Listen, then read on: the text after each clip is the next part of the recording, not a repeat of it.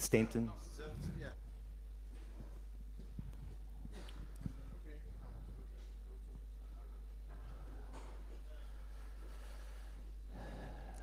Okay, please welcome David Stainton, who will to talk about modern mix network design. Hello.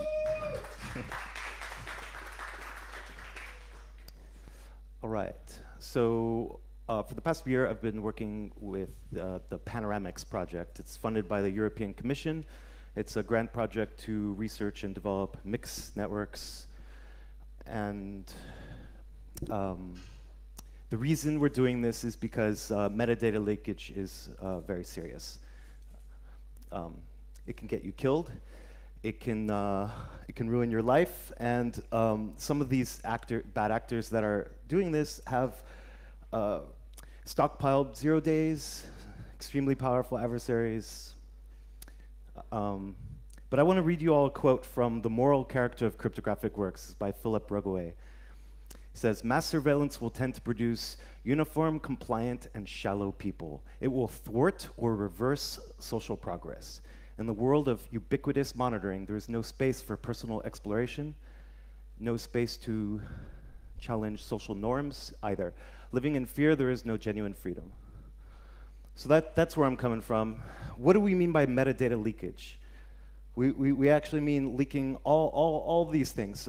Sender, receiver, send time, message size, all this stuff. So this is actually the secure messaging problem here.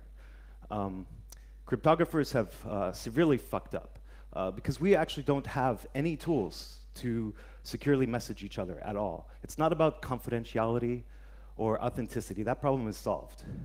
So this is actually the real secure messaging problem, which is how to prevent metadata leakage, or at least how can we reduce it. Notice geographical location is up there too. So all these could be very important. If they're not important for you personally, this does not mean that it cannot benefit other people in society who may have higher risk situation than yourself. So why not a VPN? So I want to start off this talk by saying I want people to interrupt me if you have any questions or if something doesn't make sense. Probably you all know what a VPN is. So we're kind of going through the different possibilities of how can we prevent leakage and why is this a bad choice, right? This is terrible because you're trusting a plain text intermediary, right? If your VPN provider is compromised, then like you have no privacy at all, right? But anyway, VPNs don't really protect the thing we need to protect, right? An adversary can watch the incoming and outgoing packets to this VPN. Everything's easily correlated by timing. So how about Tor? Does Tor solve our problem? So I maintain that Tor is very useful as a general purpose anonymity system. I use it all the time. You should too. But I don't think we should be using Tor for all of the different use cases we have for preventing metadata leakage. Tor has a particular threat model which is not suitable for all use cases. For example, can we message our friends? If we message our friends over Tor, can we be discovered who we're communicating with, or who is sending you a message, right? And the answer is that there's an awful lot of attacks on Tor, in particular timing attacks. Timing correlation attacks are kind of the most notable attacks that get cited in this sort of like academic context when we're comparing Tor to other anonymity systems. So traffic goes in, traffic comes out. If there's easily timing correlation, so this completely breaks the location hiding properties of Tor, the anonymity properties. So Tor was actually inspired by mixnets. Mixnets were invented in 1981 by David Chom, and his first paper on mixnets has all the big ideas here. It's got sender anonymity, anonymous replies, and you know, like mixnets have various use cases. I mean, there's a lot of research into this voting stuff. I'm not really into that. This talk is all about decryption mixnets, not verified mixing. Because I feel that decryption mixnets are much more practical. So that's what we'll be talking about. This will be a pretty technical talk.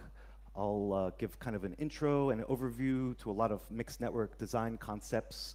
We'll talk about attacks, talk about defenses, and then after all of this kind of mixed network technical discussion, then I will do a live demo. And the live demo is actually the Panda protocol, which is used for key exchanges in Pond. So I'm actually getting this to work over the mixed network. So Alice and Bob can exchange a message. So let's see. Let's try to get this intuition about how mixed nets work. Okay, so if we have this, so it's a packet switching network. There's these routers, we call them mixes. They receive input packets and then they send packets out. And the goal here is to try to create uncertainty for the attacker so that they cannot link the input messages with the output messages. We want to make this very confusing. So we have bitwise unlinkability, and this just refers to we have layers of encryption in our packets that we're sending through this network. And when a message goes into a mix, the mix removes one layer of encryption. Now this means that the output message will be completely different in terms of bitwise linkability. It will not have any of the same bit patterns as the input message. But bitwise unlinkability isn't enough. If we have input messages come in, go out immediately, there's this timing, right? We need to add latency. We need to be able to confuse attackers trying to correlate these input and output messages by adding some latency. So 10 years ago or so, when mixed nets were much more popular, people thought that mixed nets had to be low latency because latency is one of the requirements. As it turns out, we can make a bit of a trade-off, and we can send some decoy traffic in exchange for having less latency. What this does is increase the entropy on the mixes, so increase the amount of uncertainty. Okay, so we have bitwise unlinkability, latency. Here's a little mix diagram here. So let's just run through a possible scenario here. There's dozens of mixed net designs. I'll just cover a few simple ones just to get an intuition, to get you thinking about how this threat model works. So say we have a threshold mix, a threshold of 4. It's just kind of like an arbitrary rule to mix messages to create this unlinkability, right? So now a threshold mix just accumulates messages until the threshold is met, and then it shuffles them and sends them all out. It's very simple. So if this threshold is 4, then the output messages, you have say a 25% chance of suggesting that this particular message in the output is linked to the input message. You maybe have a 25% chance of getting right. Now, this is not a good safety margin, right? The threshold mix of 4, we need more like 10,000 or something, right, to really feel secure about this. The other problem with this setup is this is only one mix.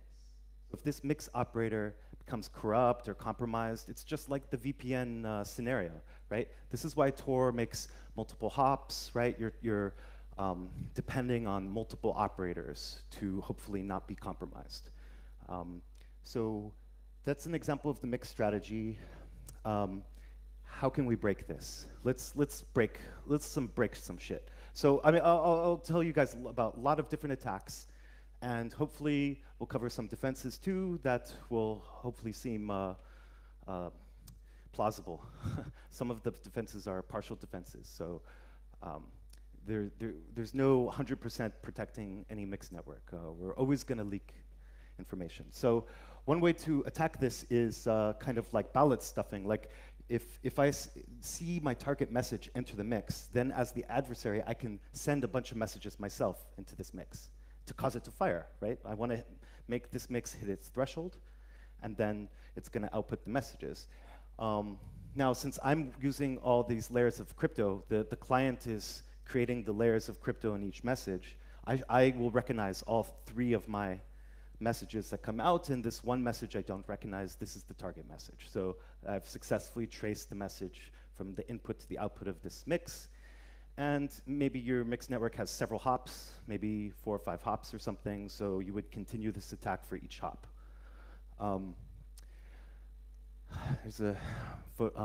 My friend Jeff drew this picture. So this is supposed to represent a different type of mix strategy. So it's called a continuous time mix strategy.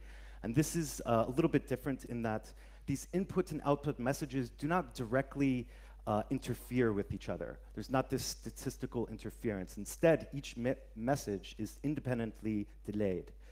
And in this particular mix strategy, like say the Poisson mix strategy, the clients choose a delay for each hop from exponential distribution of random data, and the messages are all delayed independently. And if we want to attack this, what we do is we block all messages to the mix and wait for it to basically be empty, right?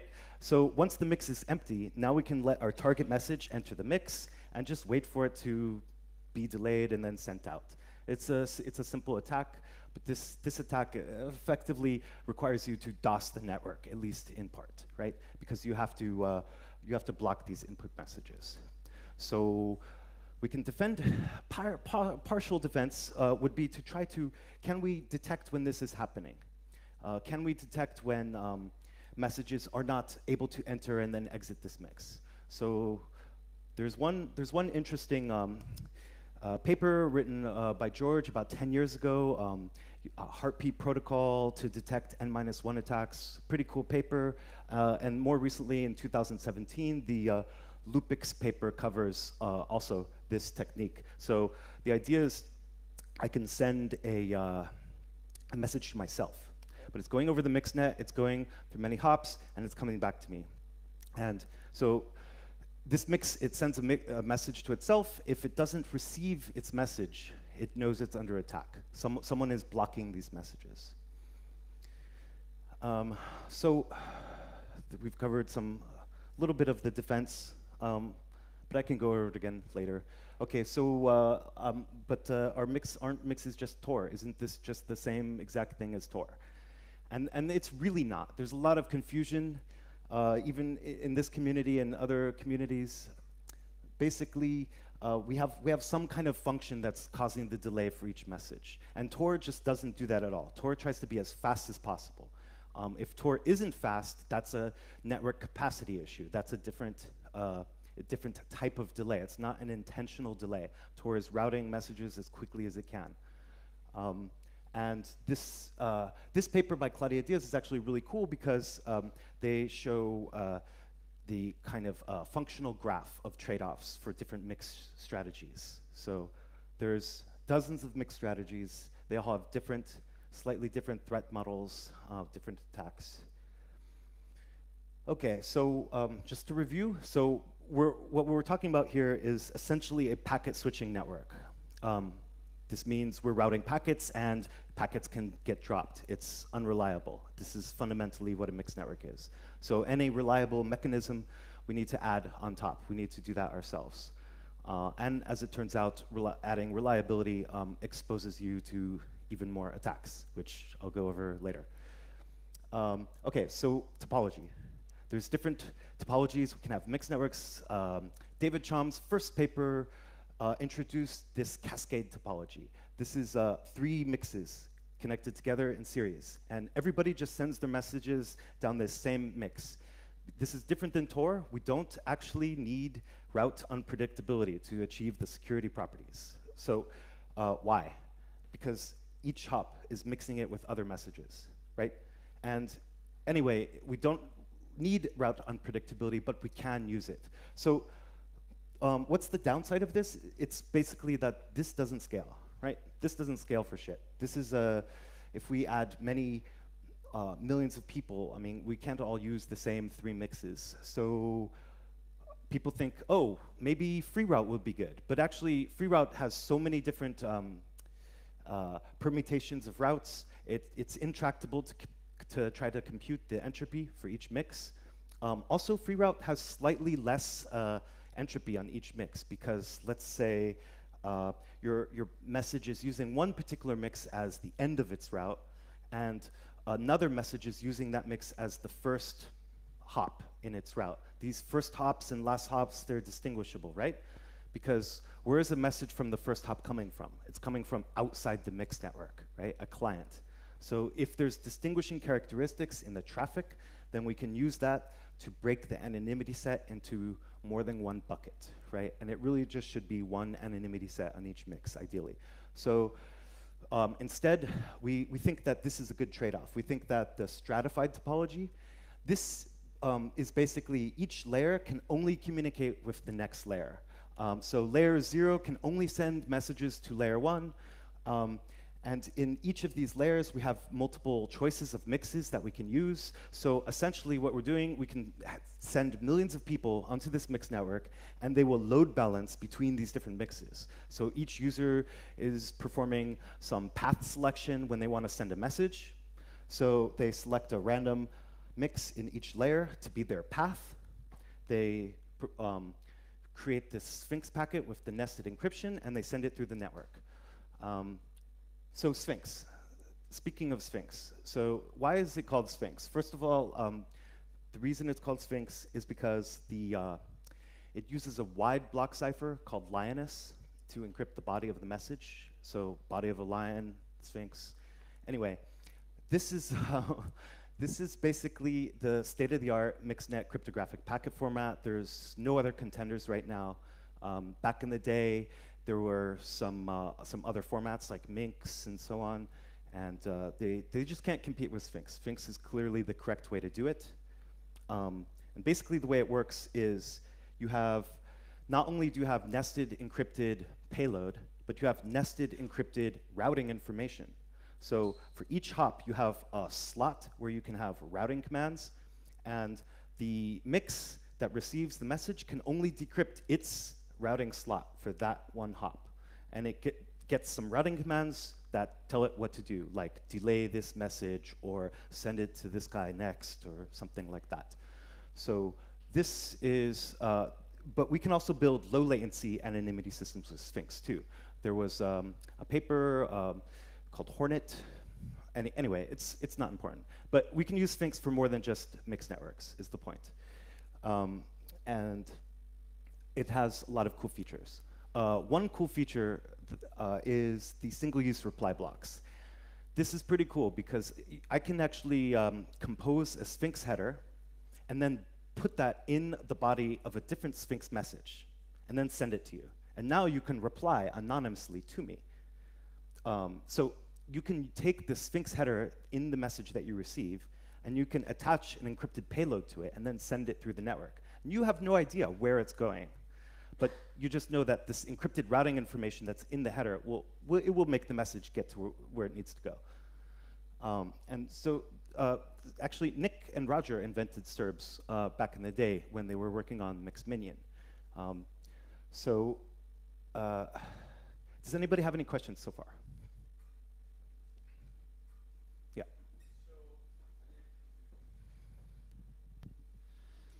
So when you have the stratified strategy that you mentioned earlier, Yeah. yes, so does this model assume that all the participants are good-willed, or how will you solve the problem of adversaries creating a lot of nodes where they will basically cluster into a single layer? Okay. Yeah, good question.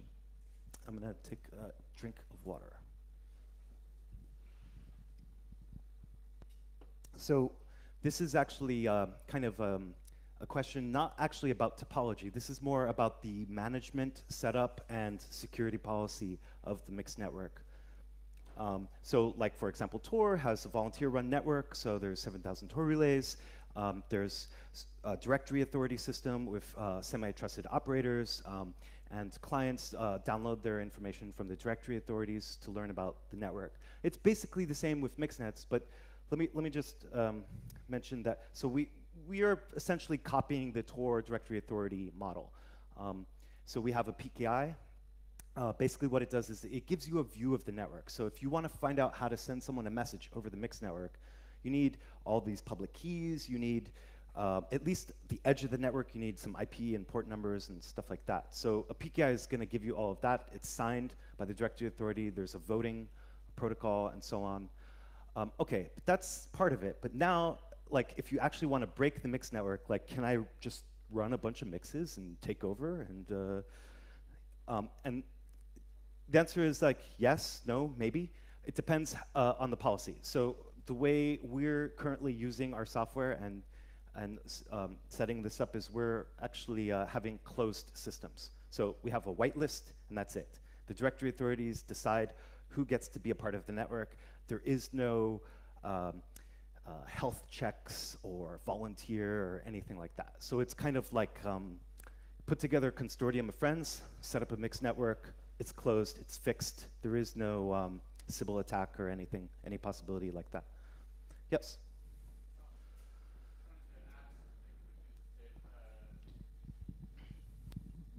Just wanted to add that it might not be immediately obvious, but if you have one entity that is going to run a bunch of nodes, you would want them all to be in the same layer because you have the property that for a given path, if one hop is honest, then there's still some anonymity. So if you have like a bunch of nodes that you sort of don't trust, you put them all in the same layer. And as long as at least one of the layers is all good, then you have something still. Yes, correct.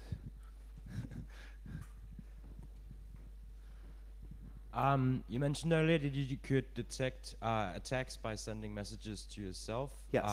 What strategies are there for dealing with those attacks? Like once you discover that you're under attack, what are some ways to deal with that problem? Yes, yeah, good question. So in the scenario where we're trying to defend against these N-1 attacks, the mix sends itself a heartbeat message. If it doesn't receive the heartbeat message in some timeout period, you kind of have two kind of strategies. Either stop doing stuff, which kind of makes the attack escalate into a denial of service attack, just stop routing messages, or the mix could send out a bunch of decoy traffic.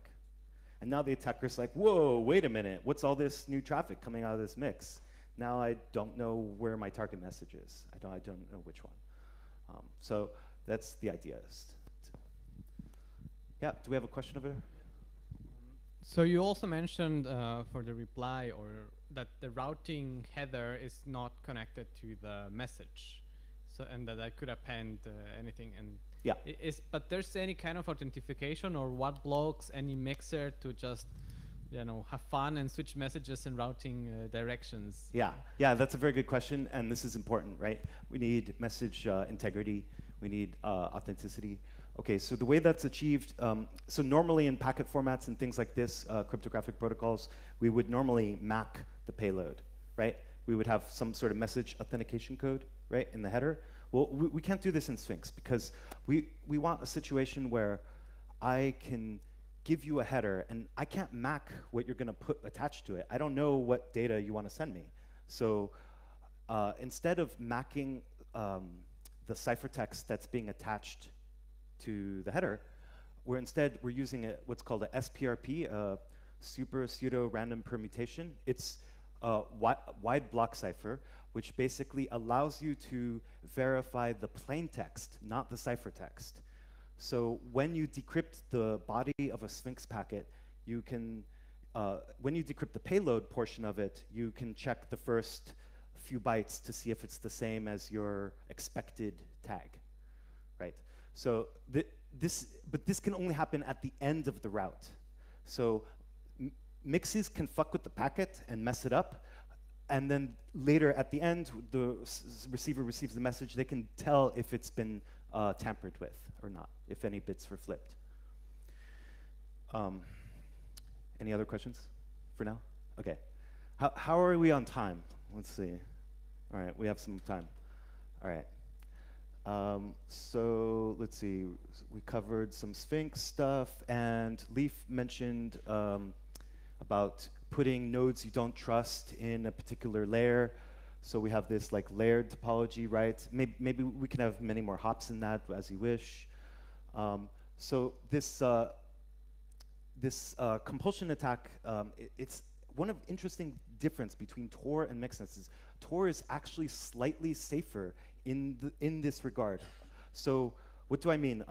If you capture some ciphertext, I guess you kind of have to break the TLS link layer first on Tor, but say you capture some NTOR ciphertext exchange. Can you then go to the routers responsible for encrypting it and ask them to decrypt it or get their key? And the answer is generally no. This doesn't really work against Tor because there's an ephemeral key exchange, there's an interactive multiple Diffie-Hellman interactions there, so the keys are going to be destroyed in a few minutes. For mixed networks, on the other hand, when you're sending a mixed message through the network, it's not performing multiple Diffie-Hellmans with an interactive protocol. It's one packet, so it's message-oriented. So we don't really have perfect forward secrecy in a mixed network in that sense.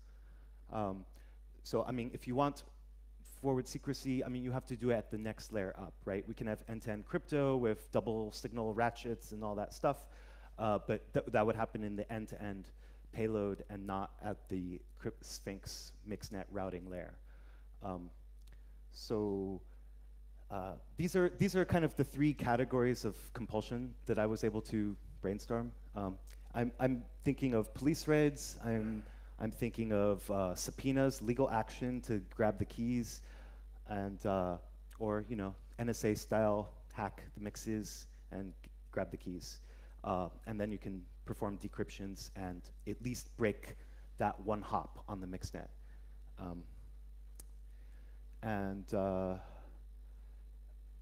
So our main defense is a key erasure scheme. And basically the way it works is our PKI, we have a rotation schedule. So all of the mixes upload new keys. It's all on the schedule, happens every 3 hours. So maybe if one mix gets subpoenaed, I mean, we're only going to be using those keys for another 3 hours anyway. So we hope this reduces the window of opportunity for an attacker who's compromised keys to actually use them. And this also is why you might want to route your mixed messages through different continents, right? So if I capture a Sphinx packet coming out of your house, right, and I want to see where it's going, who you're sending a message to, I know where it's going, I know where the first hop is, because that's where you're sending it to. So I can get angry dudes with guns appear.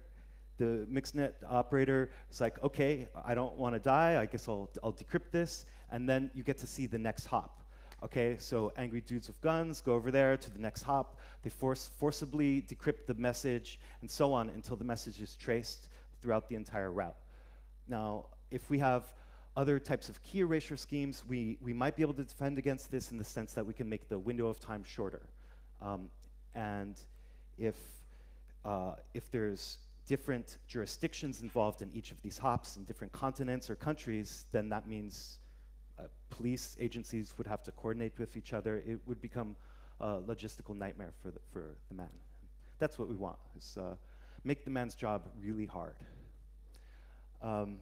So Jeff Burgess, a colleague of mine who's a researcher at mixnets, he has been working on this alternate key erasure scheme for mixed networks. And what it is essentially is a forward secret mix, which George Genizes invented years ago, but basically as soon as the mix receives a message from a particular user, it's using, instead of the public mix key, it's using a ratchet key. And the key is destroyed as soon as the packet is decrypted. So it is essentially alternate key erasure scheme. It is not such a different tactic. But there are very different tactics for defending against compulsion attacks. There's actually a whole paper on attacks on defenses that have nothing to do with key erasure. There's like plausible deniable routing, multi-hop. There's like, I mean, so one thing you might consider is if a message enters a mix and 3 messages come out of the mix as a result, now you're like, well, I guess I gotta trace all 3 of these. And you can do things like that. Plausible deniable routing is more like the message doesn't even stop at its destination, just keeps going, and you're just not sure who's trying to receive that message.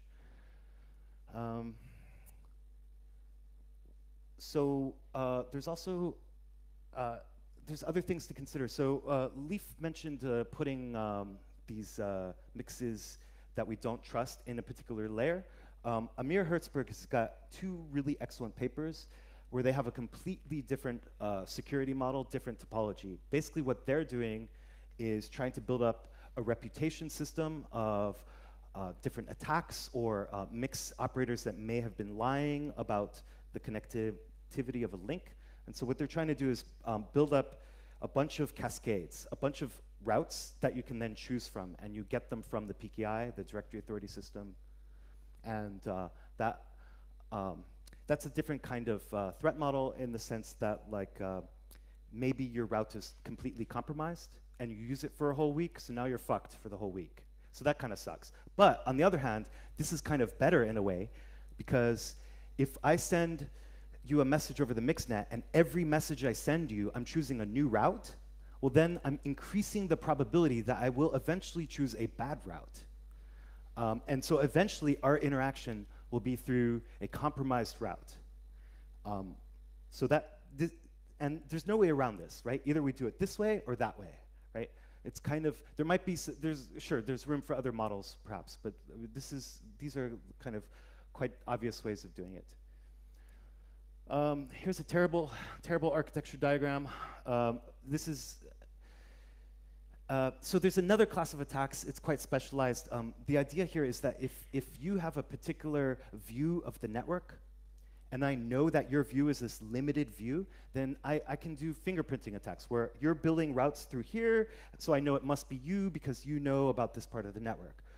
These are called epistemic attacks. There's kind of a lot of different types of epistemic attacks. For example, if you thought it was a good idea to use a distributed hash table for your PKI, I can just DOS one of the servers, and now I know that there's this missing, instead of DOSing one of the servers, when you ask all the DHT servers for the different pieces of the network view, I could maybe prevent one of them from giving their information to you. Then you would have a partial view of the network. So any way you can force the client to have a partial view of the network, if the adversary is able to understand what that partial view is, then it exposes you to additional attacks where I know that these are your packets because they must be you because you're routing through only this part of the network that you know about. So this is why we don't give out partial network information. Every client in the network must receive the full network view in order to prevent this kind of thing from happening.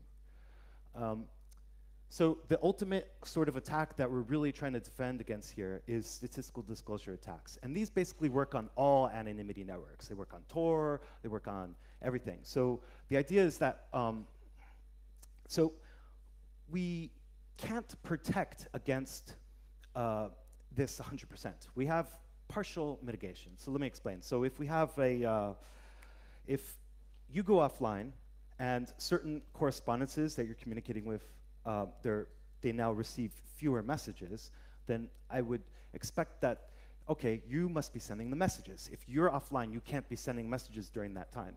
So this is kind of, we can't do better than this in the sense that, like, we cannot prohibit users from going offline. Users will eventually go offline, and this leaks information. So what this diagram is kind of a diagram of the mixed network, and there's input messages and output messages. But what we're doing here is we're kind of abstracting away the whole network as a single mix. And this works on Tor too. You can actually break Tor using statistical disclosure attacks, but nobody would ever do that because there's other ways to break Tor that are more efficient. If the adversary is able to predict your behavior, if your behavior is repetitive, so repetitive, predictable behavior is going to lead to these attacks. There's kind of two kind of flavors that they come in. One is, I want to watch you receive messages, and I want to try to identify who is sending you messages. The other is, I'm watching you, and I want to know who you are sending messages to. So usually they target people's sender or receiver profiles. And let's see. So I wanted to include this. This is from one of those MixNet papers, you know, that you read. I wanted to include this diagram because these two shaded regions, yeah, right here and here, this represents the area of the network that the attacker must watch. So the reason I'm including this slide is to really rub in the point. It does not have to be a global adversary. It is a far weaker adversary than a global adversary. There's nothing global here, right? So this adversary can see users connect to the mixed network. It knows when they're online. It knows if they're sending information or not. But the adversary might not know if a user is sending a real message or not. And that's called sender unobservability. And we achieve that by sending decoy traffic, right? So if you send decoy traffic, adversary won't know if you're sending a legitimate message or not. So the Lupix anonymity system, which our software is based on, this design, this paper published in 2017 at Usenix.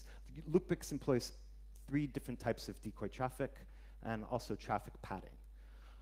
So we mentioned before the mixed loops with heartbeat protocol to detect attacks. So that's one type of loop. There's another loop here, which is users can send themselves messages through the mixed network. And the reason you would want to do this is if you're a provider, the provider is like sort of the edge of the network that is allowing you to connect to the mixed network that you're authenticating with. If this provider is compromised, then they're obviously watching when you receive a message. So if you send yourself decoy messages, now all of a sudden you have receiver unobservability, which is another really great property to have. The adversary, the provider, doesn't know when you're receiving a real message or not, because you've got this periodic stream of decoy messages coming in your mailbox all the time. And then there's one more type of decoy traffic, which we call drops. It's basically to thwart the passive adversary who's watching the mixes communicate with the edge of the network where messages are queued. So drop messages, drop decoy messages, you as a client, you're going to select some random provider on the network to send a message to, and it will just drop it as soon as it receives it. So this doesn't fool an adversary who's compromised the provider. It only fools the adversary who's passively watching the mixed network. So each of these decoy traffic types have different adversaries in mind, right, with different capabilities. And so here's an example of, okay, so the columns aren't labeled, sorry about that, but this first column is like the edge of the network. These are the providers, right? So this is Alice sending a drop decoy message to some random provider, right? And it just got a little bit more complicated looking. So we can also use that same provider to send a loop. So Lupix has this idea here that you want to send messages to yourself to fool your provider so they don't know when you're receiving a real message or not. And we're doing things a bit differently. And basically, we're sending a SERB, we're sending a single-use reply block to the provider, and there's kind of like this loop service, kind of like an echo service, and just takes the SERB and just sends you a reply back. And so that's how our loops are structured.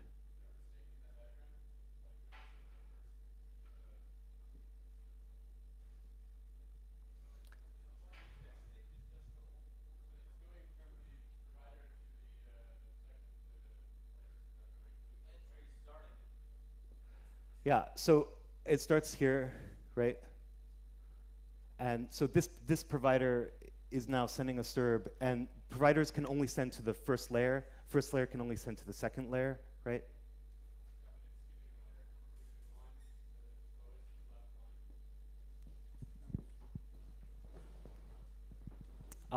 Yeah, maybe that is a mistake. Thanks. I'll have to fix that later.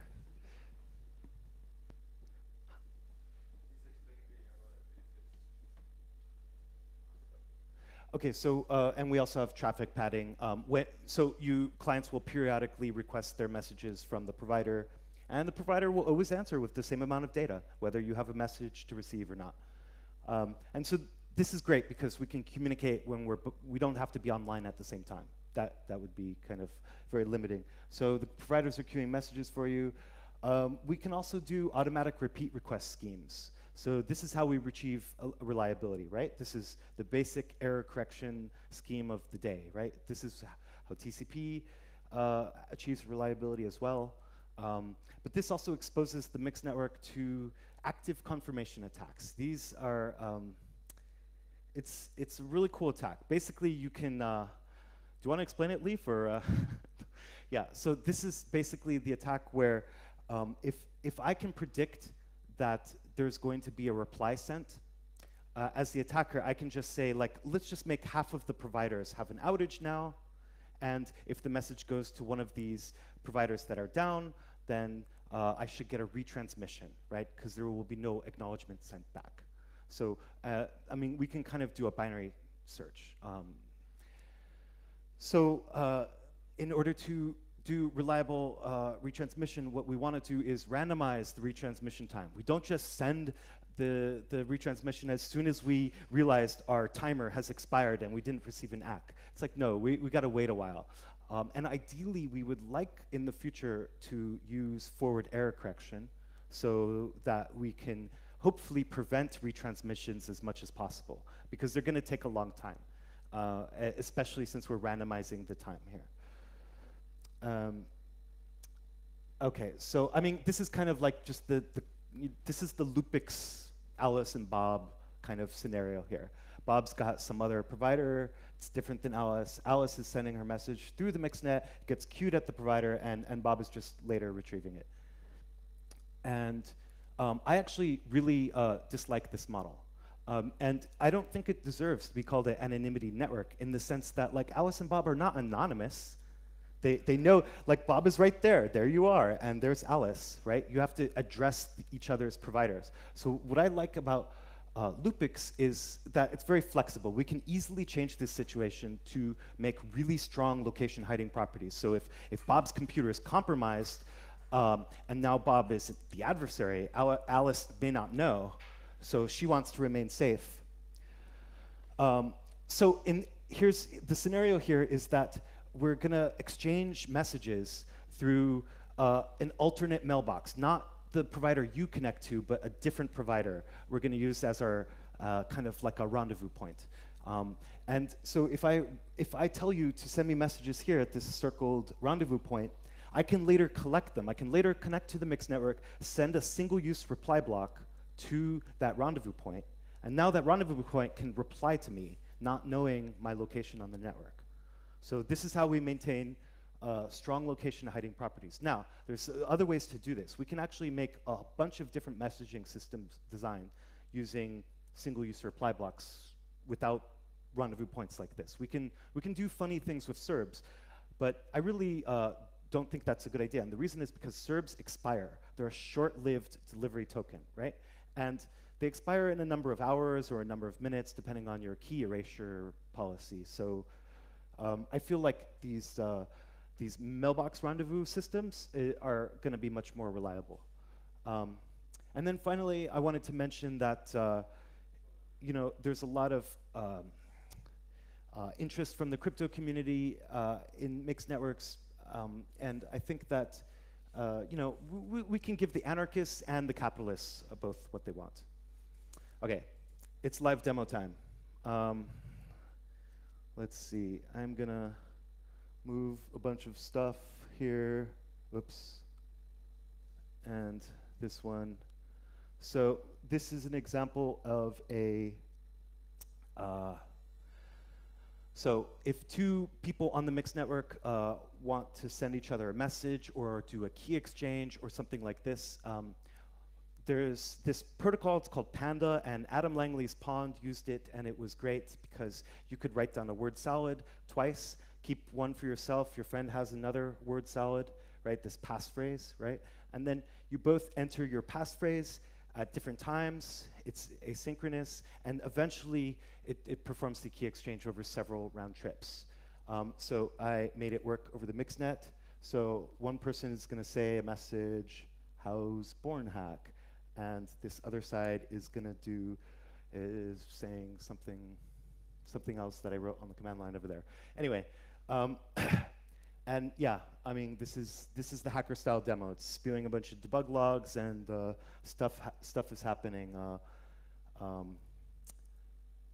Okay, so this one just sent a query to the Panda server. This one's also sending a bunch of decoy traffic. It just got a reply from the Panda server. There's the serb ID.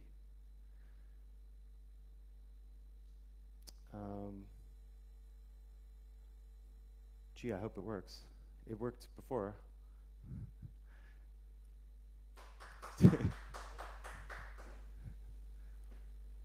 Anyway, eventually it'll slow crypto movement. Slow crypto.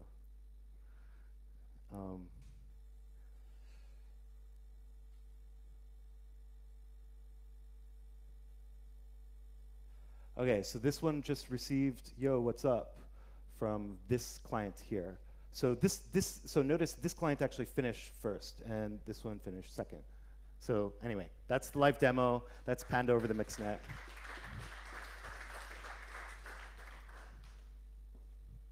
All right, thank you. Is there any questions?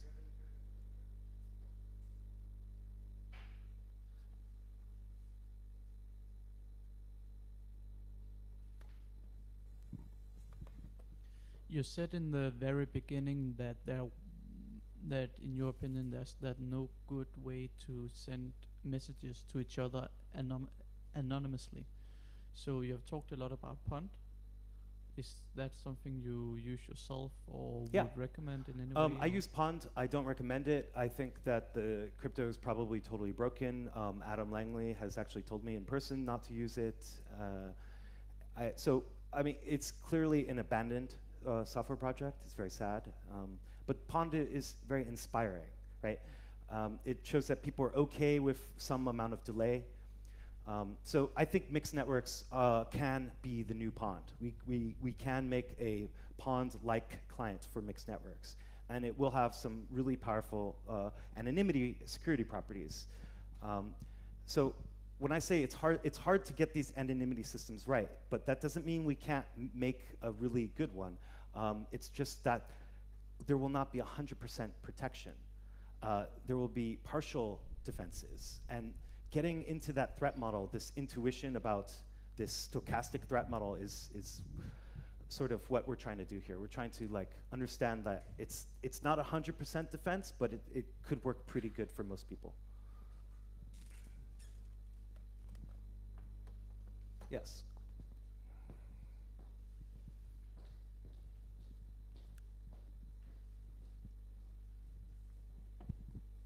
So this is not a technical question, but so I like the idea of anonymity, but I'm always confronted, okay, I have to message someone and I need to have kind of authentication that this is the person I'm targeting, and also the reply is coming from the person I want. And isn't it something I miss on anonymity there? It's like, how is the, okay, target person validation that I need to know of some people they are who they claim they are? Yeah, I mean, so if we had there's different meanings to the word anonymity. Maybe if we have 10 people in the room, there'll be 10 different definitions. It's really, we're really talking about traffic analysis resistance, but that's a mouthful and people don't know what that means, so we say anonymity. And if you sent me an anonymous message, I wouldn't know it was you. So we then could not really have a conversation, or could we? Maybe if I see you post to a bulletin board and there's like a SERB, there's a single-use reply block there, I could at least send you one reply. So we could make these systems. Now, if I know who you are, your message could be authenticated to me. But to third parties, they would not know you're interacting with me. So that's called sender and receiver anonymity with respect to third-party observers. I mean, we can come up with these sort of English phrases to describe the security property. All right. Fine, thank you. Let's Yes. give it a hand. Please.